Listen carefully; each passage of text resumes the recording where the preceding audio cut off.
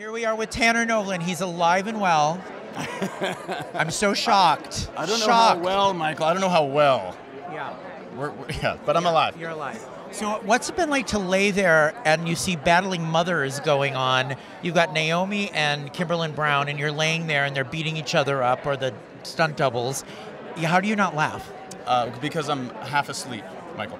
So you're comatose. Yes, I'm a new father, and I have a 3-year-old at home. Yes, I have a 3-year-old at home. So I've been catching my Z's every second I'm in this coma. So it's been nice so far. How was the new baby? I'm so happy for you and Kayla. Thank you. Yeah, he's doing well. He surprised us 7 weeks early. So he's just a little guy, but he's in the NICU and getting stronger and stronger every day. So it's really precious. Oh my gosh. So were you surprised? Well, you knew you were coming back. That was the thing.